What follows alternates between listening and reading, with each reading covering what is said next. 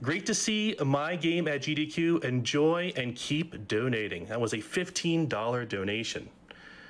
And with that, we are now ready for the Chicken of the Farm run by Xarnax42.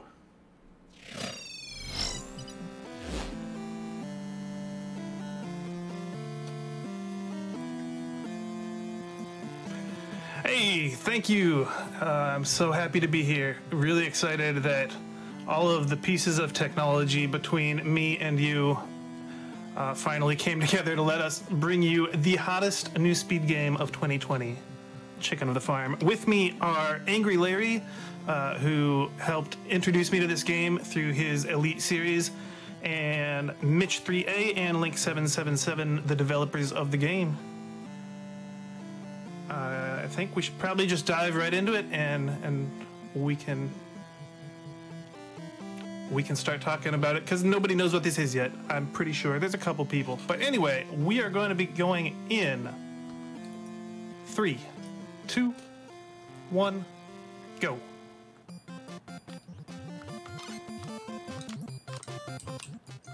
All right, hey, this is Link7s. This is a game which 3A and I developed. We developed this for the 2018 NestDev competition.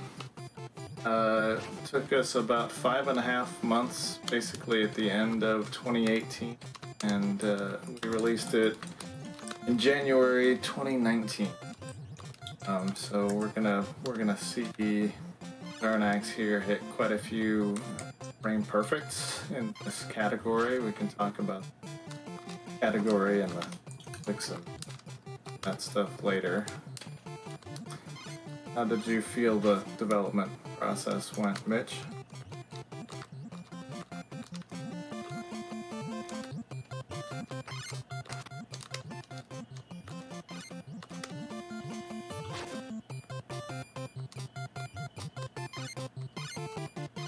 Mitch. Oh no!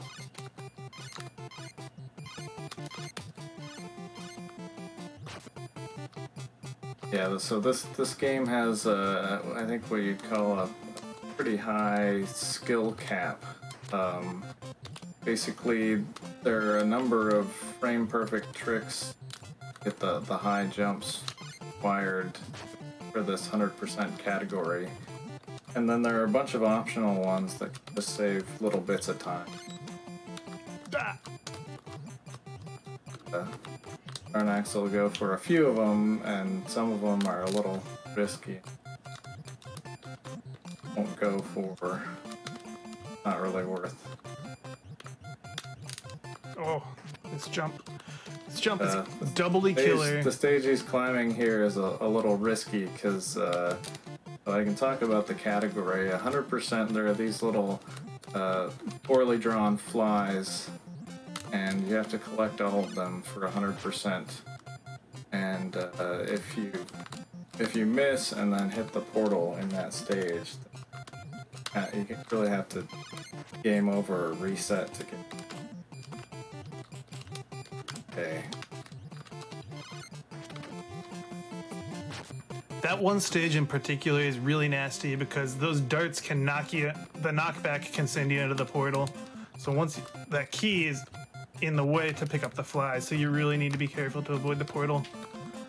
And once we get into World 2 here, this is 2-1, has the last of the secret bunnies or flies that you have to get. It introduces ice physics, so these hidden blocks are slick. You gotta watch yourself. But it's one of the things when you do 100% is you have to know about it first, because World 1-1 and 1-2, along with 2-1, have the bunny way up top that you have to get. And most of the time the run is spoiled when you're watching it for the first time, because you didn't know that would be a thing, and there it is. A couple places here where Xarnax has to be careful, getting all the keys first, opening a portal, not getting the fly beforehand and accidentally triggering the portal will ruin the run. You can use your tongue as a weapon. You can lash it out at the darts and kind of help yourself out, not take some damage as well. There is a strat here where Xarnax could have taken an intentional death on this stage, you'll restart at the same stage with full health. If you game over, you go back to the beginning of the world whatever you are on -1. And in a couple places where these birds show up, they will always spawn. They're infinite. As long as you kill one, it will respawn after a while. They kind of double up, so on the top of this board, you kind of have to be careful because you have to lash twice to kill them both. But so far, so good. We're on the last of the world levels here on World 2. You have to be a little bit careful because of the ice physics, but you can kind of jump across and collect all the keys. But you have to do these super jumps. And Xarnax is going to show it off again, running across all the ice platforms on the bottom. That was a really bad death. Yeah, the super jump mechanic, Link Sevens here that you have to do. Why don't you explain that a little bit? Yeah, we can talk about the physics a bit. So when we wrote the physics, what kind of turned into a side effect, you know, if you watch closely, there's no real walking. You're a frog. You can hop and you can jump. And you can, to make the controls seem good, you can jump as long as you're still moving up. So you can get a little extra height if you hop first and then jump. The way it ended up is if you jump on the last frame of that hop, you get just enough height to hit a 4-tile jump. And that's required in a number of places in the category. The trouble is if you're late and you fall, there are places where you falling into a pit or you losing height, and it's kind of... All right, but the big question here is I see we're a frog and we're collecting and trying to find secret bunnies, but why is it called Chicken of the Farm? Yeah, so that's a good, it's kind of a Chinese joke. So if you notice the Chinese on the title screen, the literal translation there is field chicken or chicken of the farm. But it's a Chinese word for frog. The frog is the chicken of the farm, sort of like tuna is the chicken of the sea.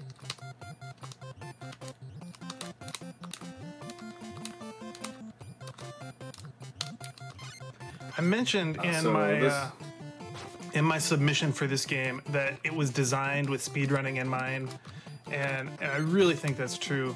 The mechanics and the physics just make every jump, every movement, like the number of frames you're holding A or left or right will have an impact on a lot of these stages.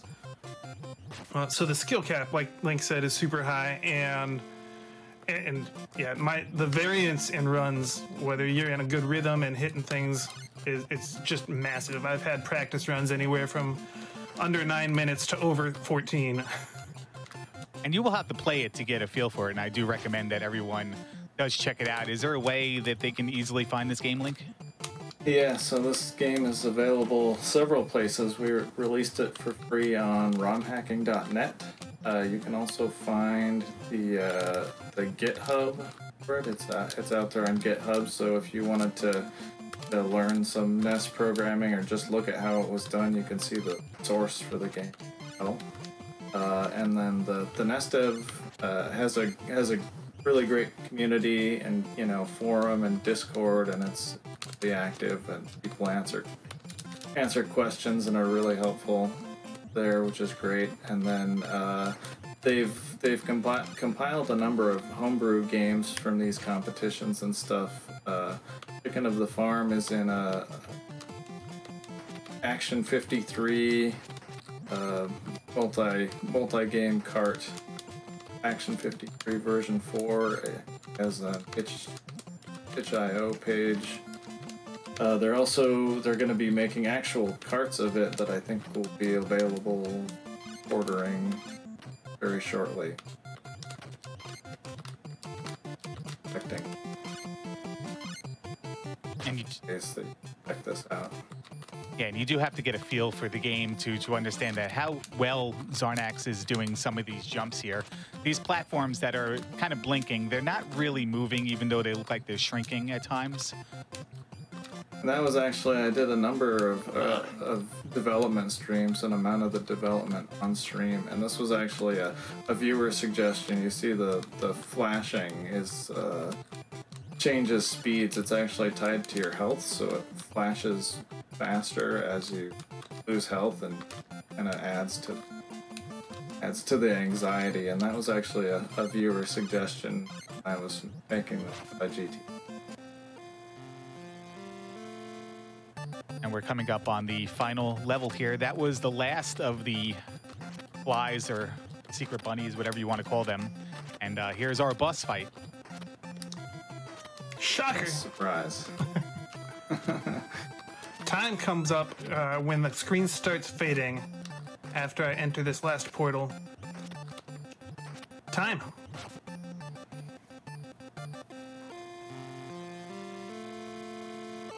It's a pretty good job, man. Thanks. I'm not actually looking at the stream. Nice run. Does anyone have the actual time? 9:32 or so. Sub 10. 9:30. I am very, very, very happy with. Oh man. Yeah, that's a great time. Thank you so much for all of you coming to help commentate. Let me focus on the run. I need one special shout out to Yogi the Monk, who Link had run this game fairly recently, and I stole a lot of his strats. We went too fast for me to be able to point out each one, but thanks for those. And of course, thanks to GDQ for giving me the opportunity to showcase this game. Really, the star of this show was Link and Mitch. They put this game together. It's a really, really fun speedrun. Highly recommend taking a look. And yeah, that's all I got. Thanks so much.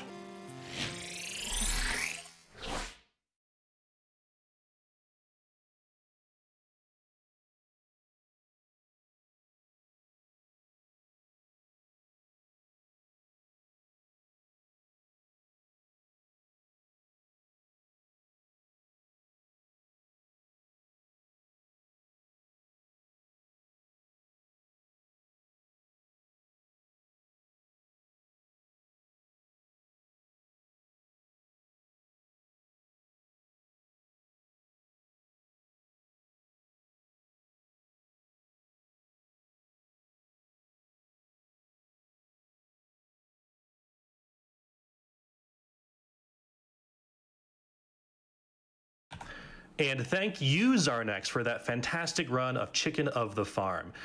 I have here, in recognition of that, a 75 donation from Stevo18 saying, "Hey Xarnax, imagine my surprise seeing you running as Val and I are getting up this morning. So happy to see you doing what you do best. Stay fantastic, all the love from us. Donation goes to Runner's Choice."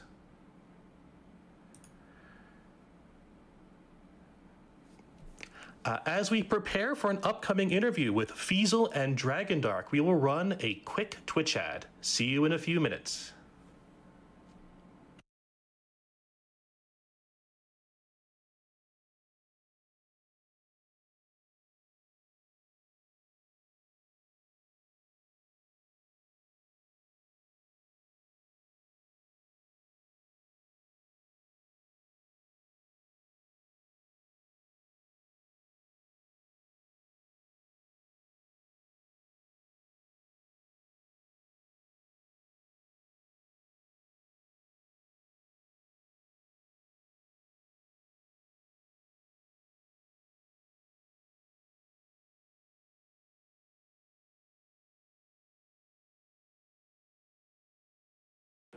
The switch, it'll be just like a normal GDQ interview throw. The host is going to throw to you, and then we'll do the switch.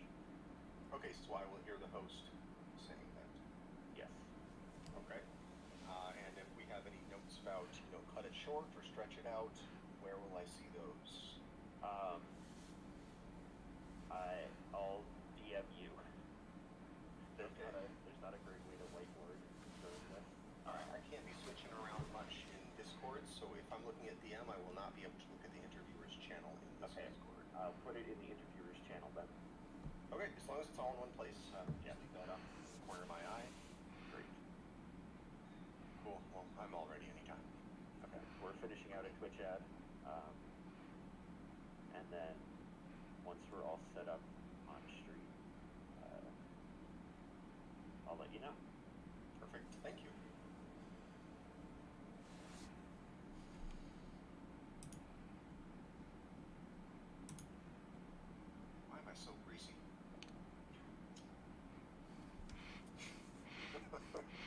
Hey. That's right. That's going to be my first interview question. I did not mean to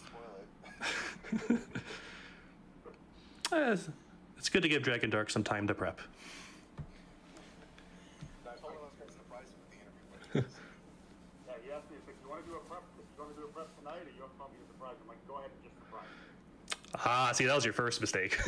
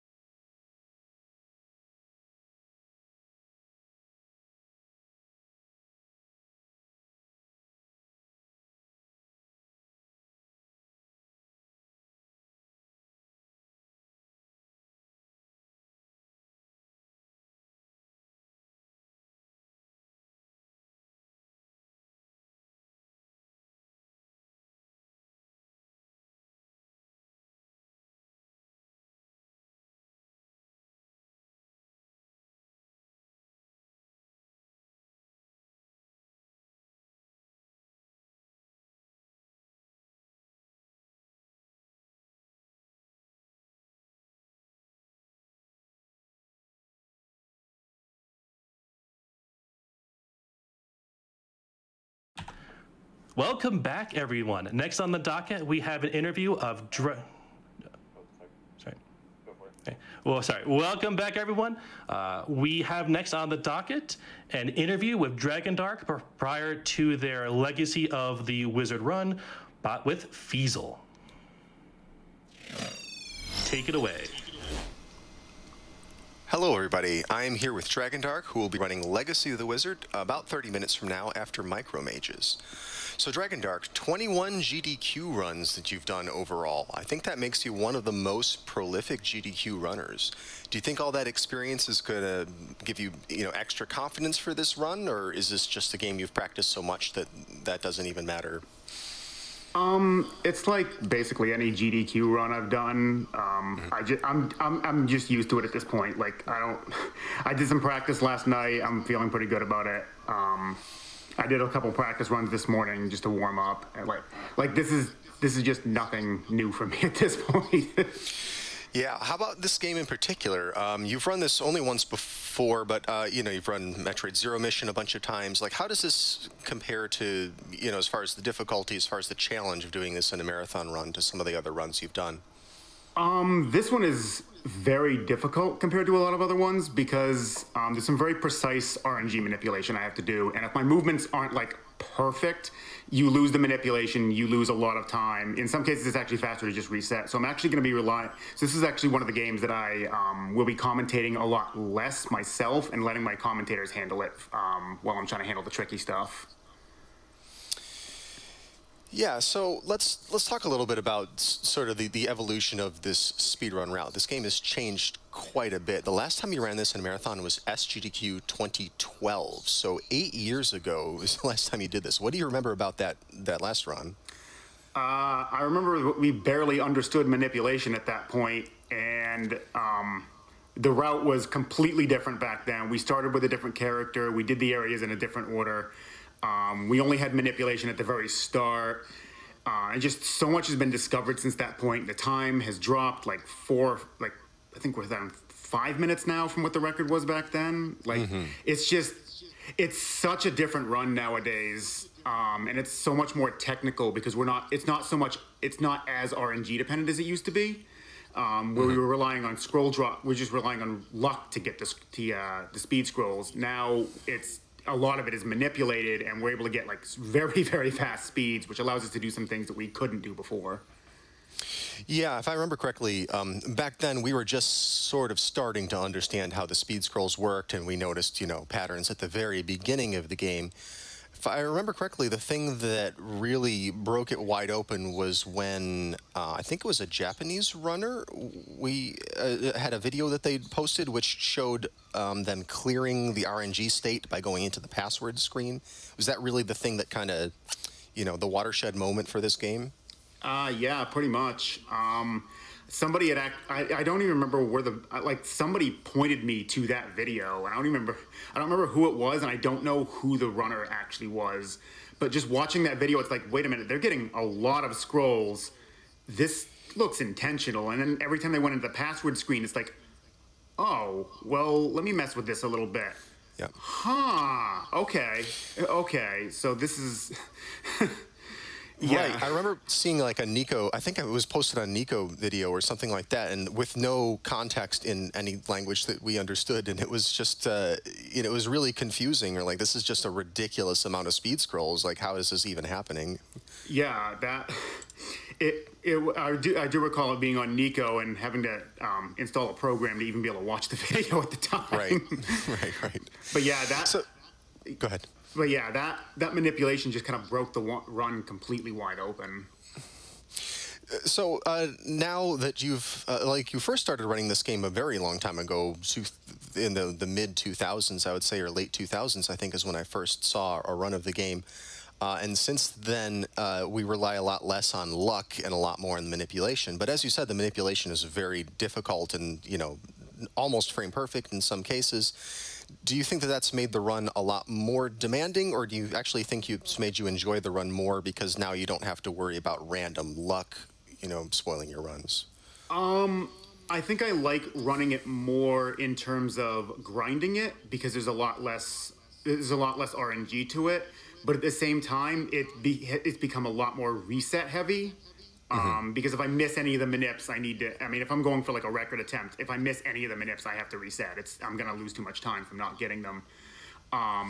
Whereas older routes that relied on luck, you would just keep going in hopes of, okay, well, I lost some time here because I didn't get a scroll drop like I did my previous run, but maybe I'll get a couple in the next area. It'll make up for it. So it's more so it's more fun to grind because now a lot more is within my control. But it's much more reset heavy if I'm like actually doing like real record attempts. All right, well, let's hope in this upcoming run you do manage to get all the scroll manipulations. I think you've had plenty of practice with it. I'm sure you'll do just fine at it. But I wanted to thank you very much for chatting with me here, and I want to wish you the best of luck on your run. Thanks, man. Appreciate it. I'll be looking forward to it. So you can all catch Legacy of the Wizard coming up in about 30 minutes. For now, though, stay tuned for Micro Mages being run by WhiteHat94.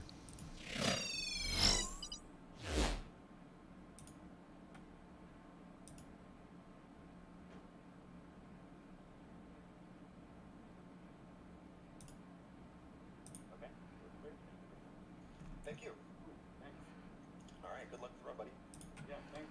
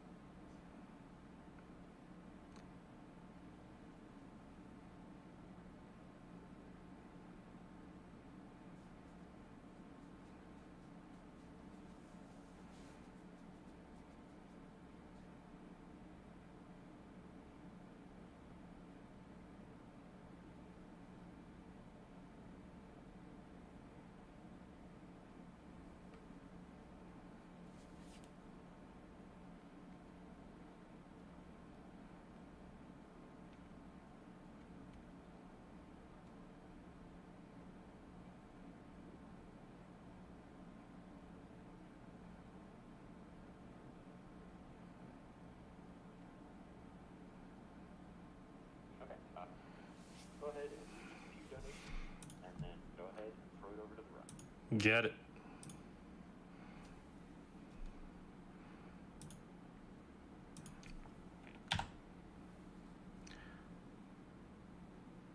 Thank you, Dragondarch, for being the interviewee, and Feasel for being the interviewer. I know I am looking forward to that Legacy of the Wizard run later today. We are almost ready for White Hat 94's Micromages run, and so while we get ready for that, here are a few more donations. This is a $25 donation from Pancakes145 saying, let's see if we can get that expert mode. What Pancakes is referring to is the donation incentive to upgrade the Power Blade difficulty from normal to expert. And last I checked, we were a mere $200 away from meeting that incentive. So let's see what we can do.